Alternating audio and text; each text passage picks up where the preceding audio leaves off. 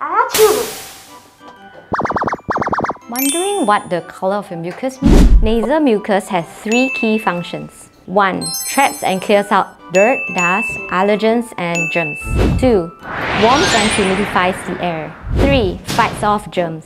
If your mucus is clear but excessive, such that it affects your sleep and daily activities, seek medical treatment. You could be having allergic rhinitis. If your nasal mucus is yellow or green, you may be having an infection. But color alone doesn't tell us whether you have a viral or bacterial infection. If the sinus infection is severe or lasts more than 10 days, seek medical attention.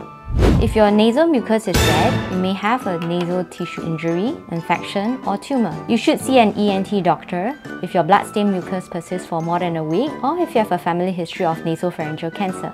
If your nasal mucus is black, you may have inhaled pollutants like smoke, dirt or dust, or it could be a serious fungal infection. If you are immunocompromised and have symptoms like facial pain, blurred vision, blocked nose, do see an ENT doctor early.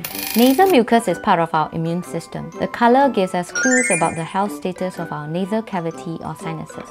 The next time you blow your nose, don't ignore what comes out.